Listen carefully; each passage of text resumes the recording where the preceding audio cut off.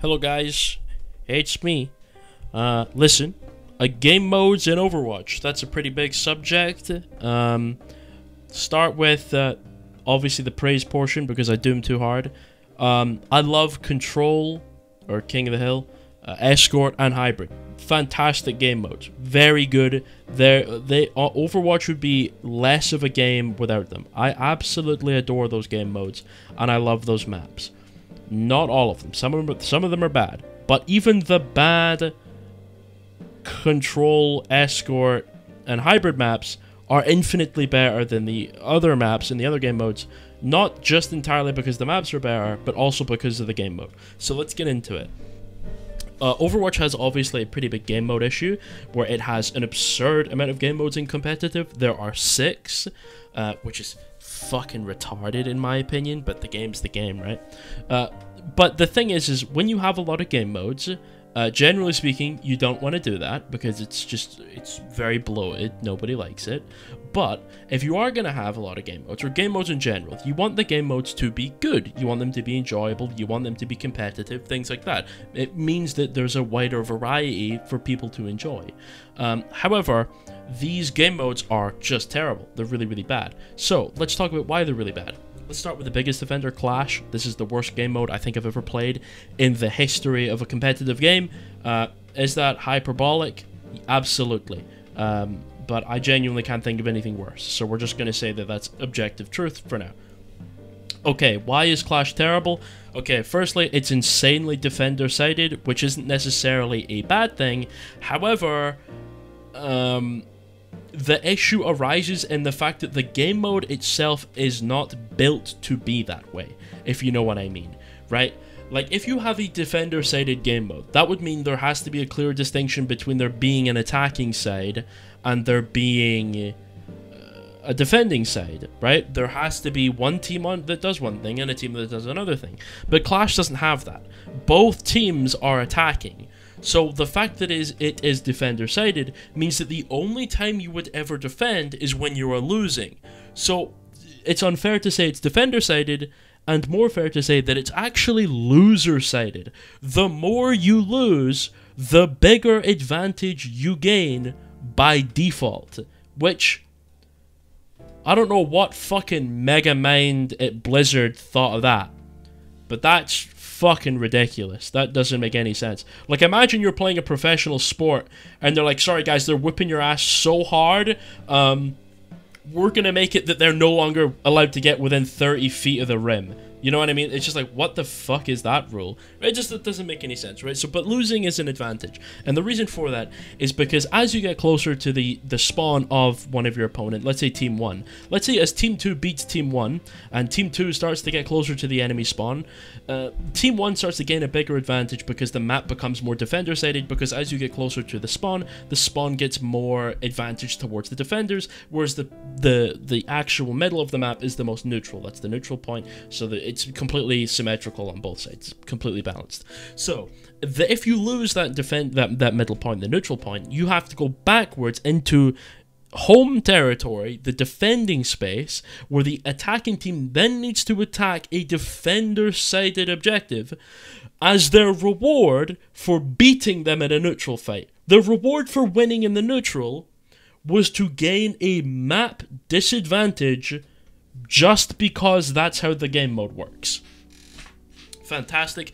This leads to the map being super fucking snowbally, which of course is never a good thing.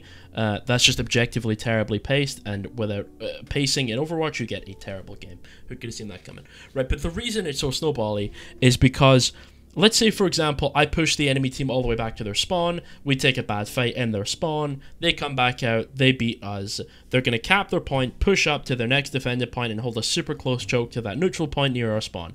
If they wipe us again, they're going to get their spawn point, like that middle point between their spawn and the neutral point, and they're going to get a setup on the neutral point, giving them an even bigger advantage in the neutral point. So basically, if I win the neutral point, win their home territory point, start fighting their spawn point and lose, I almost guarantee the fact that I'm going to get pushed back to the neutral point, which means it doesn't make sense to push to the spawn point, because if you do, you're more likely to get snowballed, which means you're more likely to lose more points. So you're better off just not trying to win. The best way to win in this game mode is to not try to win, because if you do, you get too big of a disadvantage. Who the fuck at Blizzard thought this was a good game mode? Also, why is it in comp the same season that it released? I don't know what Brainiac thought that was a good idea either. Classic Blizzard, just making the most stupid decisions humanly possible. But, you know, I digress. That's just the game's the game, right? The game mode is not built to be finished. It's intentionally designed in the way that the timer is meant to tick out. And the reason it is done that way is because I don't fucking know, Blizzard is dumb, where they don't like that you can finish maps sometimes. So the best way to do it is to win on points. That's why the map gets more defender-sided as you go, because you're meant to be winning on points, not just stomping them. The idea of this was obviously because they're like, okay, people are getting their fucking asses pounded in this game because the matchmaking is dog shit. So to try and circumvent the matchmaking sucking so much ass, we're going to make the game mode so skewed towards the people who are losing that stomps are not physically possible anymore. So they've just completely removed a large part of the competitive integrity of the game because they don't like it when whiny crybaby gold players get rolled, which is, you know, fair enough. They need money. The game's the game. It's their game. They want. Obviously, the game mode's terribly paced. For example, let me give you a good example of good pacing. In Escort and Payload, you cannot physically just straight up win the game by default because you push to the enemy spawn and spawn camp them. That is not how it works, because the only way to win is to push the payload, and the payload moves at a certain speed and gets progressively faster with more people on it. The more people on the payload, the faster the payload moves. But if there's more people on the payload, that means there's less people pushed up taking space, which means the enemy team that's defending is more likely to push through those less people to then try and get a comeback going. So then the team pushing the payload has to make the decision of putting more people on the payload to make the payload go faster, but give up more map control, or let the payload go slower in trading off, obviously, getting more map control for that. Beautifully paced. Absolutely fantastically built game mode. And you can tell it's a brilliantly made game mode because it came from a Valve game, Team Fortress 2. Who could have seen that coming? The best part of Overwatch wasn't even made by Blizzard themselves. Wow, that's incredible. But that's how the payload works, and that's why it's such a brilliant game mode, is because it forces the actual players to work at a certain pace that allows the attacking team and the defending team chances to actually win the game. Fantastically made. That's why the game mode is great. King of the Hill obviously is a little bit different, but King of the Hill works so well because the maps are built so beautifully, and it doesn't allow for you to just like hard W key their spawn because the distances between the spawn and the point are shorter, so there's actually chances for you to just go super quick heroes, run to the point, they'd have to come all the way back, things like that. The maps being smaller is what fixes the pacing of the game because it doesn't allow for like huge runnings to happen where people are running away from each other or running towards each other, because eventually you get to the ends of the map because the maps are smaller, which fixes the pace of Overwatch being a very quick game. Because the maps are smaller, it doesn't allow you to abuse the fact that you're so fast, which makes it a beautiful game mode because the maps are very good. That's one of the reasons. So that was Clash. That's why Clash is terrible. There's probably more reasons, but honestly, I'm already bored of talking about it because it sucks. Next, we'll talk about Push, because that game mode is obvious. That game mode is disgustingly dog shit. Is it as bad as Clash? No, I don't think so. Clash is a hate crime, in fact, but Push is a war crime. So they're slightly differently, and one of them isn't real. I'll let you figure out which one.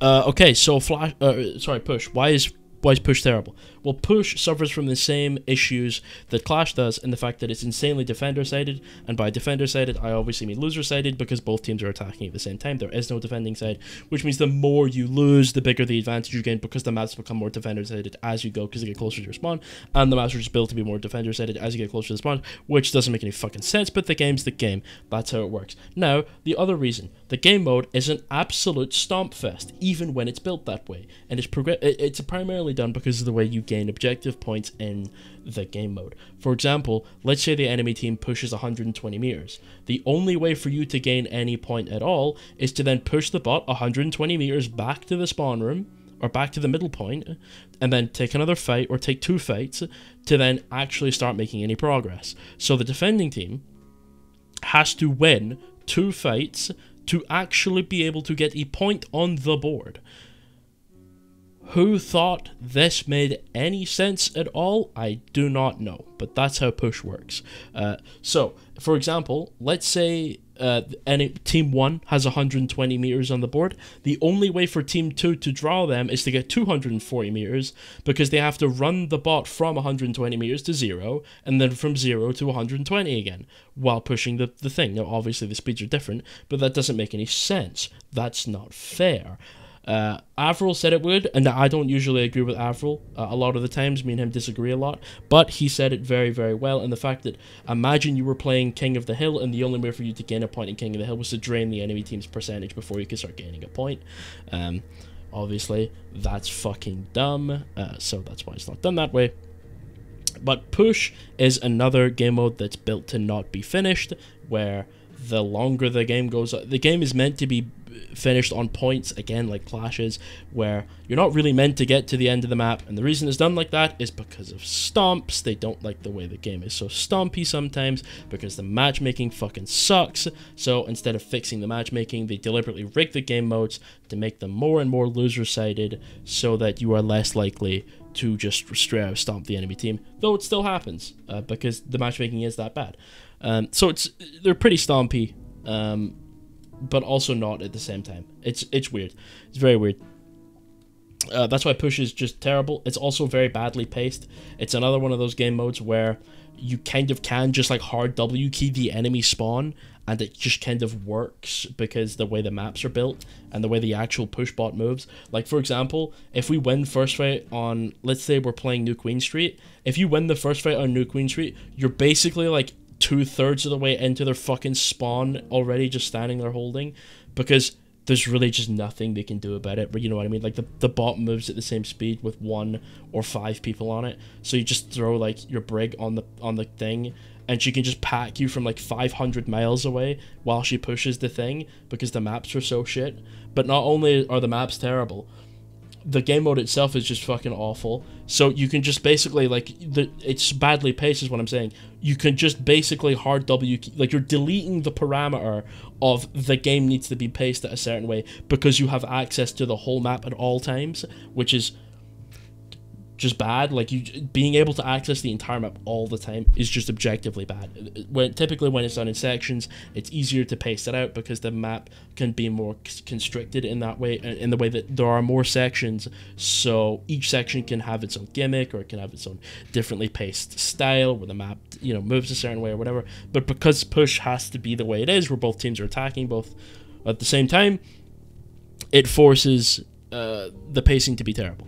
Now, you might say, well, King of the Hill, both teams are attacking in King of the Hill. Well, like I said beforehand, the reason King of the Hill works is because it's a game mode where you have to fight directly on top of the point at all times. You kind of can't go forward. It's the same reason the Hybrid First is as good as it is. You kind of have to fight on the point. You kind of can't go anywhere else, unless on like some maps you can hold a little bit further up. Like, you're not obviously standing directly on the point, but if you go any further than that, you're in their spawn, and it doesn't make any sense. So because the maps are tight like that, but because Push is obviously a thing where you're pushing a bot like very far, there is more map to traverse, which means the map have to be bigger. But because of the nature of the game mode, the whole map is accessible at all times, which is just fucking ass. It's just bad. It's not good. Next is Flashpoint.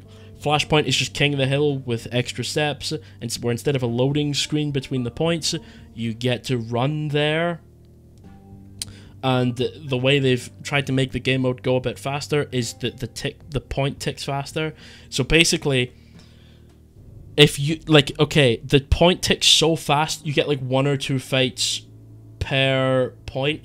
I think you actually spend about 5 to 10% of the game mode actually fighting, whereas you spend the other half just running around and setting up, because the point ticks so fast, like half the time it's not even worth leaving your spawn and trying to run there, because the point will finish before you get there. So you're better off just predicting where the next point will go and running there instead. It's so stupid, it doesn't make any sense.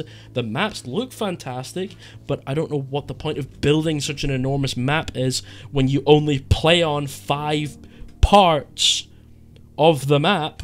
It's like literally 10% of the fucking map is used. The other 90% is just boring dog shit that you have to walk through. And God forbid when you win or lose a point, usually win. God forbid the position of the point favors the enemy team and you have to walk past their spawn door to actually get to the next point. Well, that happens all the time, by the way. It's just another terrible part of the game mode where the point can just spawn across the other side of the map 180 meters away, and there's spawn rooms right outside of it, and if you want to actually go there, you just have to eat the fact that they're just invincible in their spawn room, because the map's fucking shit, and that's just how it usually goes. So the maps are bad, the game modes are bad. Again, it's badly paced. It's one of those things where there's nothing constricting your usage of map control, where you're able to just be wherever you want, whenever the fuck you want, which means there is just absolutely no reason to ever try and understand or respect the confines of the map at all. You just get to go as fast as you fucking want, wherever you want, all the time, because there is nothing stopping you from doing so, whereas in a payload map, it's obviously stopping you from just hard W keying their spawn all day, because you lose the game if you do that. You lose the objective, right, if you do that, so you can't do that. But you can do that in Flashpoint, because the map is egregiously large, giving you copious amounts of map control to do whatever the fuck you want, whenever you want to. Now, it's obviously not as bad as the other maps, because it plays a little bit like King of the Hill, where you have to play on the point, so if you do actually go and fight on it, it's actually not that bad. The majority of Flashpoint's issues are the fact that the maps are egregiously large for no reason, and the points tick so fast for no reason. But otherwise, Flashpoint's probably the best out of all of these, and I would say I'd give Flashpoint a 5 out of 10. It's a palpable game mode. I'll play it. I don't like it. Now, is it better than Clash and Flashpoint? Absolutely. Listen, when it comes to Blizzard's track record for game modes, I'm pretty happy with Flash. I would take that over the other ones. So I gotta say, good job to the makers of the Flashpoint game mode, because it could have been worse. It could have been a lot worse. So there you go, fantastic.